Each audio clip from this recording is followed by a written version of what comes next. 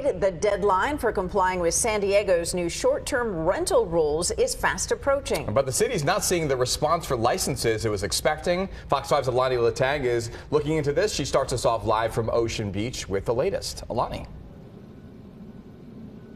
Andrew, Kathleen, the city has almost 2,000 of these licenses left, and these are for hosts that rent out their entire home or their entire space. They're the ones that need to have a license in order to operate here in the city of San Diego. And we spoke with some of them, and they say it's about balance between those that are renting and the neighborhood they're renting in.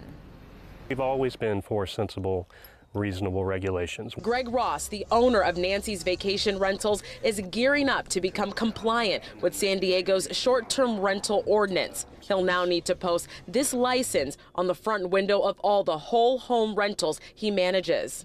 I'm a real estate broker, and I really believe in the bundle of rights and personal property rights. I don't feel that people should be able to tell you what you can do or not do with a property. And I do feel you have to be a respectful neighbor and a good neighbor to everybody around you. Starting May 1st, all short-term rental hosts that rent out their entire home will need to pay $1,000 for a 2-year license. Maybe a price per bedroom for the fees for the ordinance, for the license and things like that. I mean, it's very inexpensive for a 6-bedroom house in La Jolla, but in a studio in Mission Beach, it's cost prohibitive in some circumstances. Hosts will risk a fee for being unlicensed. Councilmember Jennifer Campbell spearheaded the ordinance after several attempts in past years. So you have to comply, because under the law you must pay your TOT tax, you must have a business tax license.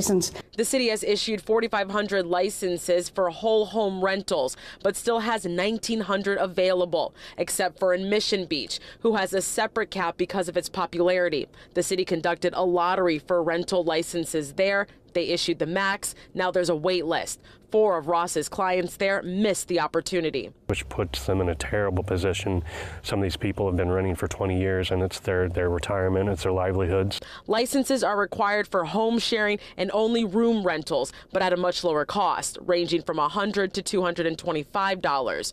Ross hopes the expanded licensing will lessen years of noise and party complaints. For property management / owners that rent their own homes out, I think it's going to really tone those guys down, and that's going to help for those people.